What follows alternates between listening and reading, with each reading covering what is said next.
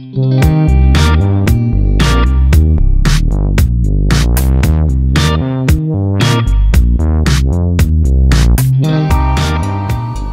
morning. We're at the Ontario, California International Airport, runway 26 left. The objective of this little video is to show basic radio navigation with the autopilot, no GPS. So today we're going to do the Ontario runway 26 left ILS approach, which involves a VORTAC, an outer compass locator, and an ILS, and that's all. Well, the marker beacon, sorry. No GPS at all. I don't have anything programmed into the GPS. We're just going to use it as our comm radio and to supply us with the VOR. So let's get set up. First of all, I know that out to the west of us is the Pomona VORTAC, and I'm going to go ahead and put that in now just in case we might need it. But let's take a quick look here and see what we've got. All right. Our ILS is the TWO ILS on 111.35. There it is. We will put that on nav 1. Let's drop this for the moment. It's on nav 1. Our inbound's 258. 258. We have Paradise 112.2 and 397 for the Pettis outer compass locator.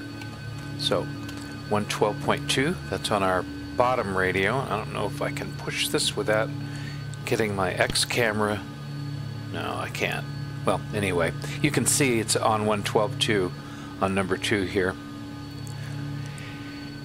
And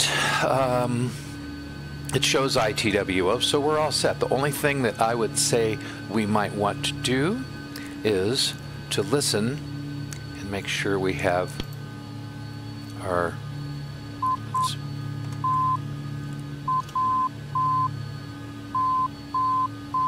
It's always a good idea to check our nav aids when you're doing radio navigation. That one's correct. It's just a second check.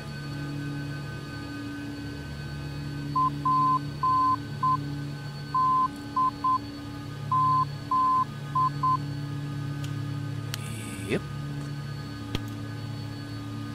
Okay. By the way, I'm looking around to see my other monitor. I've got OBS on there, so pardon me. This is just inevitable.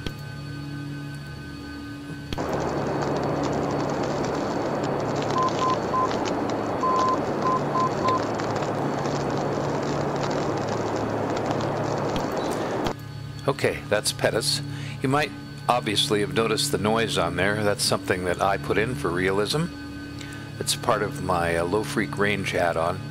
Also, the tones for the VORTACs are correct at 1300 hertz, not the bogus ones that come with X-Plane, which are unrealistic. All right, so we have our nav aid set up.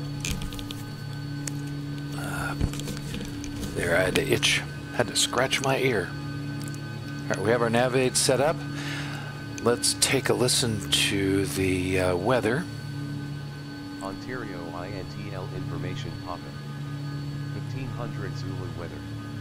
Wind 260 at 7, visibility 5. Sky conditions 300 overcast, 29,500 scattered, temperature 13, dew point 12. Altimeter 2992. Arriving runways 26 left, 26 right, departing runways 26 left, 26 right. Advise on initial contact, you have Papa. All right, we have Papa. I know that's pretty soft. I have trouble getting the sound on the ATIS to come up to the level of everything else. So basically it's 300 overcast and the tops are 3,500. So this approach involves starting at Paradise. That's the initial approach fix. So it's the ILS 26 left approach Paradise transition. So we'll come up here at 5,000 feet. That's our crossing altitude. Proceed out the Paradise 046 radial, 11.1 miles, until we intersect the Pettis outer compass locator, 318 bearing, and we'll make a pretty much a 90-degree left turn, proceed to Pettus. At that point we should intercept the localizer and proceed down. For altitudes, we start out at 5,000 feet until we hit Hygro, descend to 4,300 feet till we hit Pettus or we intercept. Once we're established, we can descend to 3,600 feet to Ukuk, which is 10.3 miles out on the ILS DME. Then we would descend to 2,900 feet to Tessri. At that point, we should encounter an outer marker, and that's the point at which we'll intercept the glide slope. Note, there's also a marker out here at Pettus. Unrealistically, it's in X-plane as an outer marker, but it's really an outer compass locator, and even on the 75 megahertz tone, it would be sending SB out. So, and it would be flashing white in the old days. Anyway, that's the situation. That's what we're going to do. So let's do our before takeoff checks. Doors are closed. Landing lights are on. Throttles at fly. Yep. RPM's 100%. Engine instruments and everything, they're all green. No caution warning lights. Fuel quantity is more than enough, about 2.5 hours worth. The displays and everything are all set. We have our ILS inbound 258 set, all our frequencies set, our bearing pointers. Ah, I see one right here that we missed. ADF1, very important. So the bearing pointer now for ADF1 is pointing at our 6 o'clock, which is where the Pettus outer compass locator is. So once again, our checklist saves our butt. Flight instruments, 2992, level, no flags, no X's. We're showing a little bit of airspeed, and that's because we have a wind out of the west at 7 knots or so. We'll have to keep that in mind. Oh, I should mention, we're going to track this radio and this bearing, the 046 radio and the 318 bearing. We're going to use the bearing pointers only. That's it. No fiddling around with the left-right thing. We're just going to leave the HSI left-right and course selector on the ILS. It'll lower our workload. If you can learn to navigate with the bearing pointers, it'll save you a lot of work of twisting around and trying to figure out which way's which and why which way the arrow should point and all that stuff. So this is good stuff. All right, the transponder, altitude. We have our clearance, no pitot heat needed. Flight instruments, pitot heat, clearances, transponder. We have our AFCS switch to SCAS. I'm going to switch it to AT and back. That's good. It seems to be working. Autopilot 1 and 2 are on. Now, as required by FAR, so we're going to, briefing the takeoff, we're going to climb ahead to 2-ish thousand feet. Then we're going to make a left turn to proceed direct to Paradise and climb and maintain 5,000 feet. So one thing we need to do is, which I see I didn't do, and so once again we're going to, let me drop this, set our altitude bug initially for 5,000 feet. Whoops. And that's the ALTS thing. I just changed the barrel. Our altimeter was 29902, so we're good. So 1, 2, 5. Click. All right, and let's have a quick look at this in the large. I showed this in the previous video. This dot tells you which one of these digits are being changed. I also have a joystick switch set, but the autopilot has to be running for those things to work. So, all right, take one last look at our whole navigation setup, and then go back up here, and we are ready to go. All right, this is my display. I want to turn this thing off. I made that mistake last time, and off we go. Oh, I should mention that when we take off, we must accelerate to 75 knots before going into IMC. Also, we have to be in AT mode, attitude mode, before going into IMC. Both of those are required by FAR. So I will be switching to AT mode. Look down here.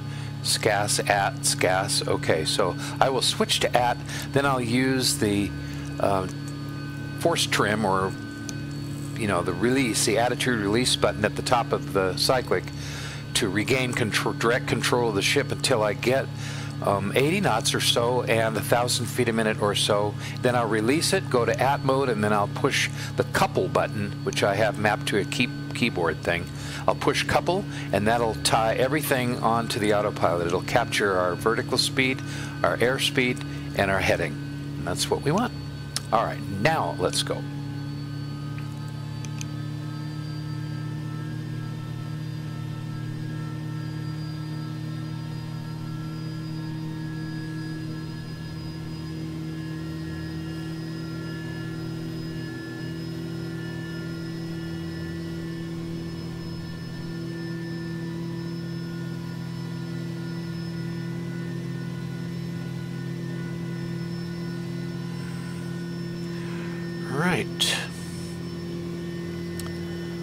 Alright, so all gauges in the green, no caution warning lights, off we go.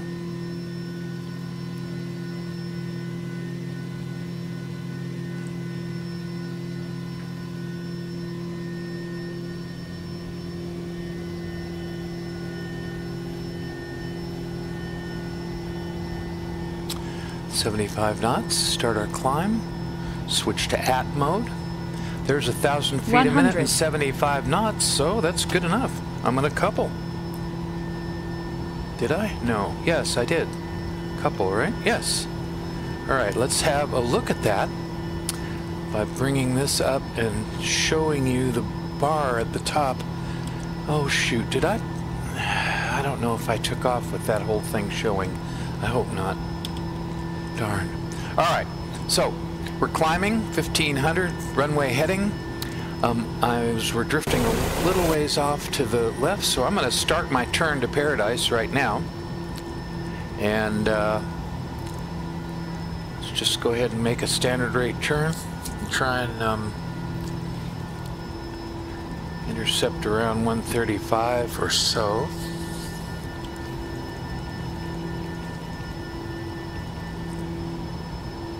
Now, as we're going towards the VOR, so if I turn left, that's going to pull me to the left, of course, and the VOR will be, the VORTAC will be to the right. So turning left will make the bearing pointer go to the right. I know that there is a wind from the west-ish, so I'll put a little bit of crab in there, and we're just about 86 knots. Boy, that came out pretty good on my initial climb, but let me trim my airspeed. And I can do that with a button on my cyclic here. All right, there's 80 knots. And let's just try and hold 138 or 139 inbound to Paradise. So we're 7 miles away from Paradise, just coming up through 3,000 feet now. And you can see the modes, so I'm going to drop that. I hope that mode thing wasn't present during my takeoff, but oh well. Anyway, most of it, it wasn't there for most of it. Oh, well, it looks like we just came out on top. All right. So once again, just to review things, we're on our way to Paradise right now. We're going to make a turn. It's going to be pretty much a 90-degree turn to intercept the Paradise 046 radio outbound. And we'll go out there for 11 miles, and we have to be at 5,000 feet before we get there. We'll make it.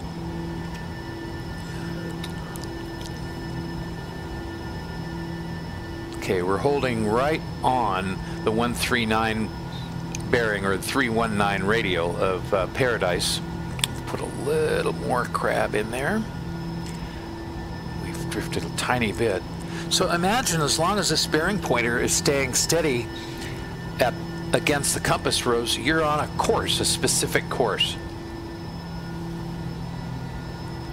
All right, now, instead of letting the autopilot intercept this 5,000 feet, when I get up a little bit past 4,500, I'm going to uncouple the vertical speed and use the collective to control my vertical speed by remaining in airspeed hold. I showed this trick in the last video.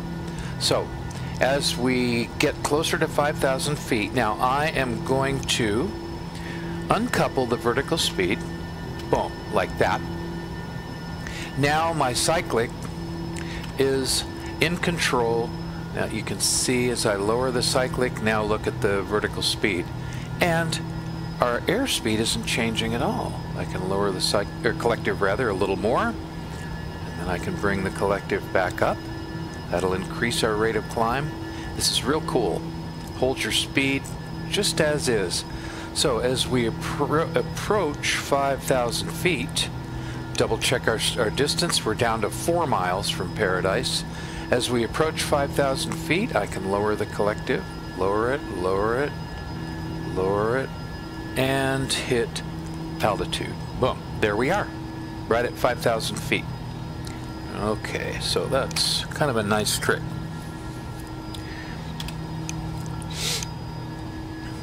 Now we're getting closer to Paradise yet, and I see I've drifted a little to the left. You can see the bearing pointer has gone to the left, which means I've drifted to the left, and the VORTAC is a little further off to the right. So we're still 3 miles out, so I kind of want to stay on this same course. So I'll turn a little bit more to my right, just to crab into that wind, just a hair more. Now just think of it this way, we're 2 miles from the VORTAC, 2.7 miles. This thing is almost a 90-degree turn to go to hydro. Take a look again. The turn we're going to make is here. We're going to turn to here, and that's just about a 90-degree turn. So think of it as turning on to final, and even at a 1 mile from the runway, you still want to almost be right on the center line to make that turn. We're only doing 80 knots. So see, I've drifted 5 degrees off, so I've got to kick in some more crab, or that thing's going to we're going to keep drifting to the left of our initial course. See it? It's still pulling to the right. So now we're down to 1.7 miles. We're going to start seeing that bearing pointer now make some moves, because we're down quite close to Paradise. We're within a mile now. And again, we're going to turn outbound to 046, okay? So what we want to do is meet this bearing pointer at 046 as the tail comes around, because we're going to be proceeding outbound at that point, right? 0.9, 0.8. This is probably good enough right here. So let's start our turn. This is going to cause the bearing needle to shift around, because we're going to pass to the left of the VORTAC, and here comes the bearing pointer and us, and we want to meet at around 046, right? Right about there. Overshot it just a hair, quite a bit actually. So, darn it. Well, we'll turn back and pull this back a little ways. That was not so good. It'll come back here in a sec, though. We'll take about a 10 degree cut to 036 and come back to it. I've done better than that. Anyway, because the VORTAC's behind us, imagine now I'm actually pulling the needle around. Just imagine the VORTAC behind us, and as I turn left of where the bearing pointer's pointing, it's pulling the head of it towards me. So there's 047. That wasn't too bad. We were back on course within a mile and a half of Paradise. There, 046-ish. Okay, so I've done better than that, but it still was totally acceptable from the standpoint of air traffic control, making a 90-degree turn over a VORTAC. So that's still good. Now, our next altitude is going to be 4,300 feet. So we need to dial that up right now. We have a ways to go. We're 2 miles and we have 11 before we get to the 90-degree turn to intercept Pettus. But it's 4,300 feet, so...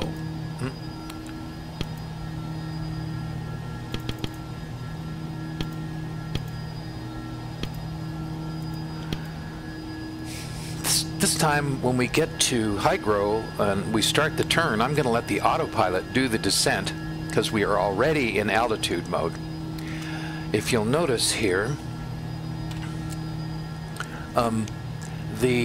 we have both the VS and the altitude light. Alt is what we're holding. VS is what's going to happen in order to change altitudes, because we're at 5,000 feet now and our altitude selector's at 4,300. So there is an ALTS button down below. What did I just do? Did I do something? Why did that just... What did I do? Ah, shoot. How did I mess that up? How did I get down to 60? Oh, I dumped airspeed hold somehow. I don't know why I did that. All right, let's bring that back up. I will recover from this by increasing the airspeed bug, bringing it back up to 80. Obviously, I have a keypad, a bunch of keypad buttons here, and I punched the wrong one while I was fiddling with these overlays on the video. So my apologies on that. So this will bring us back up to 80. I just happened to notice that. All right, let's try this again.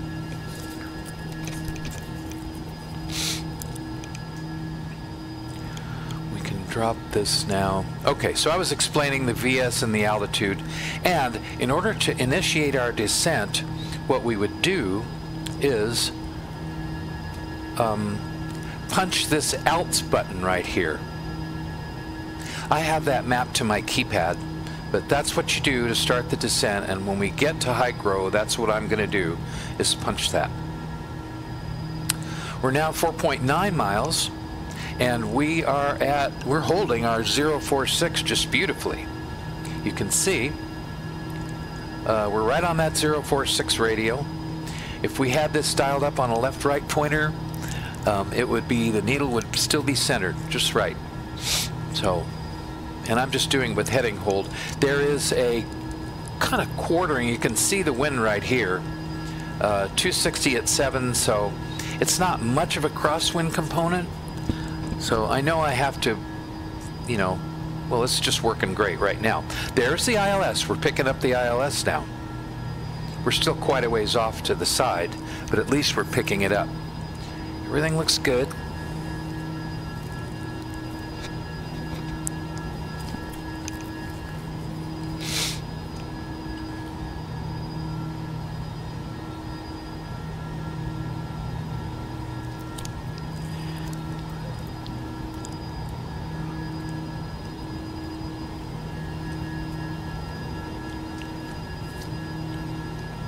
Let's review our approach now. We're going out here 11 miles. We're going to make a 90-degree turn and intercept the 318 bearing to Pettus. So things are going to happen pretty fast. So we cannot continue our descent to 3,600 feet, however, until we're established on the localizer.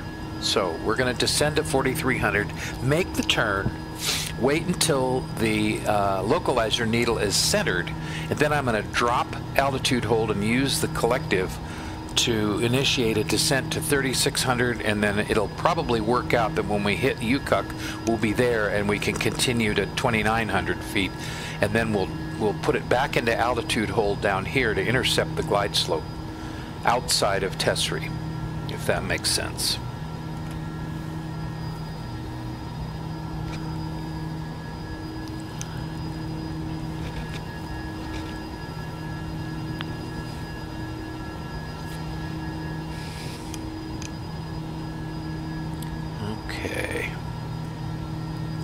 We're doing a fine job of holding our 046 radio here. Oh, while we're at it, let's go ahead and put our approach checklist in.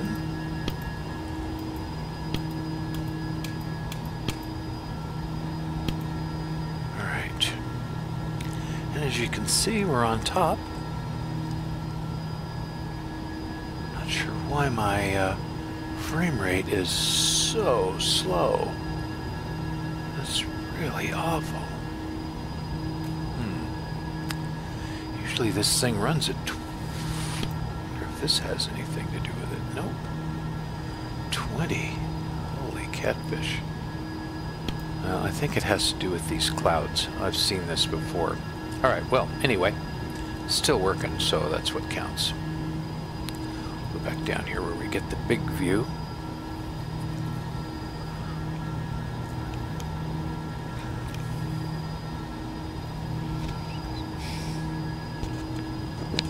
Sorry about the creaking. 10.2, we're getting close. And look, we're coming up on that 90-degree turn. So once it, in fact, we're 11.1, we're half mile from that. I'll say when I get up to about 10.8, I'm going to make that turn. Again, it's 318. So we want to catch up to the bearing pointer. When it hits 318, we should be headed towards it. This is it. Okay, here we go. Sorry about that. Again, it's a multi-function hat switch I have. 318 right there. Okay, and we'll start down. Boom. That didn't work. VS, oh, there we go. All right, the autopilot is going to start its descent now. 1,000 feet a minute to 4,300, and we should start to 318, 315. It's pretty darn close. Altitude. To get, okay, remember we have a west wind, so I'm going to crab a little to hold that 318, so we pass right over the Pettis outer compass locator. If we do this right, we'll get a nice little flashing blue light and what sounds like an outer marker.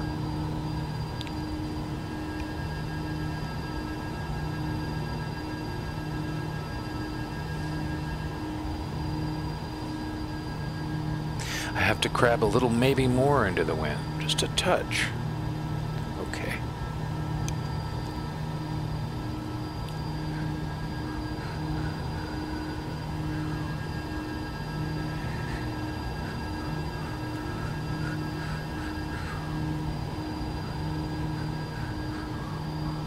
Should start to see the ILS localizer come in pretty soon. Not sure why we're not seeing it. I would have thought we would be there by now. 4,300 feet. All right. There it comes. Okay, good. 4,300. And remember, we can't start our descent to 3,600 until we're established. So I'm going to go ahead and start my turn to intercept the localizer. And I'm going to be pretty now. I turned a little bit inside. We might not get the outer compass locator beeps, but I'm hoping we do. We should. That was still pretty close. All right, right there. There it is. I don't know why we're not hearing anything, but there's the flashing blue light. I'm going to hit nav now to cause it to lock onto the localizer. And I can also drop my altitude hold and start controlling the descent rate with the collective again. And we're going to go down to 3,600 to UCUC. That's 10.3 on the ILS DME, 3,600. So we need to get down. And you can see me working it here. Okay, we'll drop the collective a little more, bring it up to 1,000 feet a minute, 3,600. I don't know why the, I must have turned the marker beacon audio off while we were listening to the tones in there, but you saw the blue light anyway. I should check that. Once we get to 36, I think I will take a quick look at the audio panel and see if I can, so we can at least hear the outer marker. So we have localizer hold right now. All I have to do is to make sure that we control the altitude according to the profile, 3,600 feet to 10.3, and we're just about there. So I can level off. We're at 10.3. Well, pretty much. I'll level it off here. There. Okay, now I can start down to 2,900. I'm going to take it right back down to 1,000 feet a minute again. 2,900 feet. Okay, once I get it to 1,000 feet a minute, I'm going to engage the vertical speed hold, boop, and hold it at 1,000 feet a minute. And while it's descending to, well, I better not. I'll end up screwing myself here and miss my 2,900 foot. 2,900s are glide slope intercept. I'm not going to be able to get to divert my attention to the audio panel, so I'm just going to go ahead and bring the collective up to level us at 2,900 feet and then hit the altitude hold until, all right, we're at 2,900 feet. Now, as we proceed inbound, we'll start to pick the glide slope up again, and that looks like I've got time to go down and look at that audio panel. Are you ready? One. Marker. Yep, I sure did turn it off. Okay, good. Excellent. Now we'll hear the outer marker. Here comes our glide slope, and as it gets close, what I will do is engage the ILS mode. Not the nav mode, but that's going to be ILS, wherever that is, approach, APPR, I think that's right. So, and that's going to cause the glide slope to arm for intercept, but I don't like to do that until we're really close to the glide slope. All right, so here we come. We're at 2,900 feet, close enough to intercept the glide slope at Tesserae right here. We're coming right up to Tesserae right here. And we're very close now, so I'm going to go ahead and hit the ILS button to give it a chance to capture the glide slope as it goes by. Sometimes it overshoots a little. The altitude and glide slope are lit right now. But there, now we're on glide slope only. So we have the whole ILS now. Modes are showing at the top. And we're on our way down the glide slope. There's our outer marker. Perfect. Okay.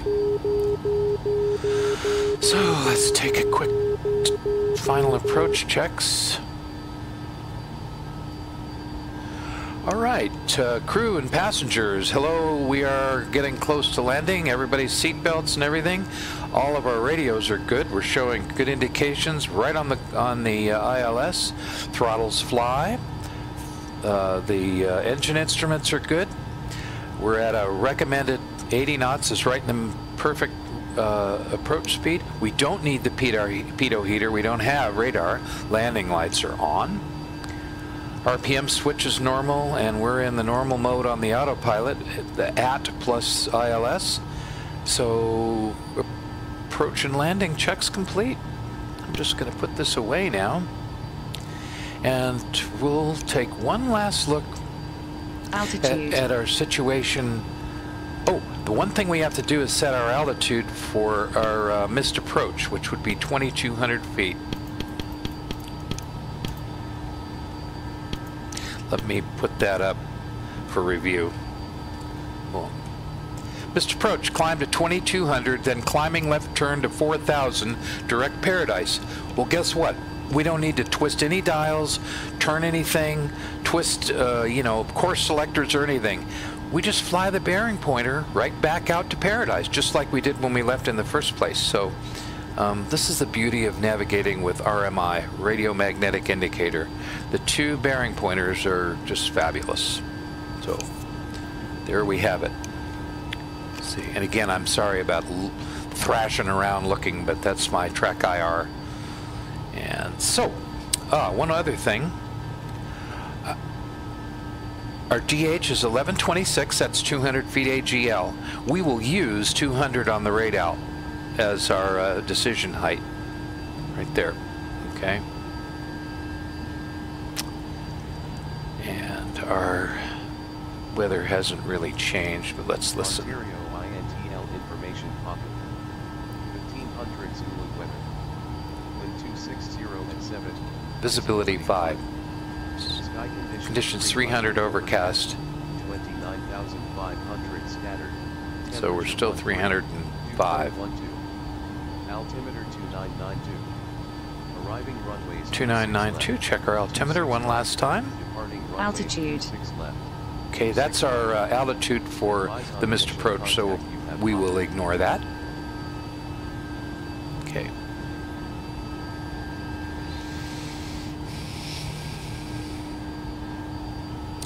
Now, when we get down, let me turn this off. It's pretty much an annoyance now. And get rid of this. All right. When we get down to our DH, I'm going to release the all the autopilot modes. 500. And then switch back to SCAS to slow and then turn off the runway. So that's pretty much my plan. I'm not going to let this thing fly down to 50 feet. I tried that once, and it actually made the most beautiful run-on landing at 80 knots you've ever seen. So, I don't know why it did that, but it did.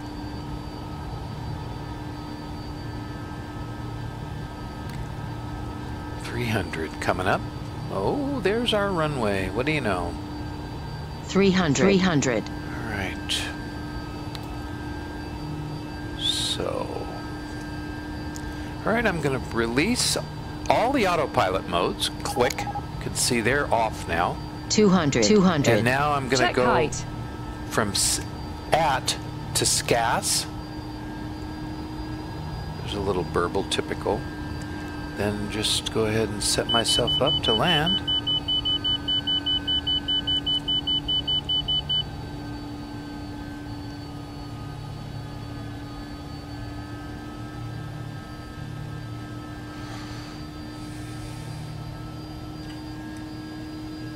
One hundred.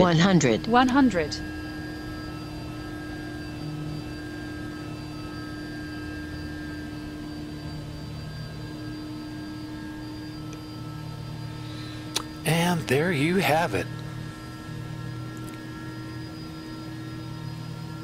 Autopilot ILS in the 429. 50. Get off the runway here and we'll set it down between runways. And then do a quick debrief. They're saying we won't be able to cross the other runway for a minute or two anyway, so we'll just squeeze it right in here and set it down. Right here, like so. Make sure we get in here, get our whole ship in here. Yep.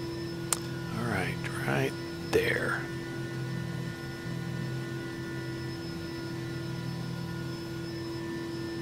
Come on, settle down. All right, there we go. Just like this.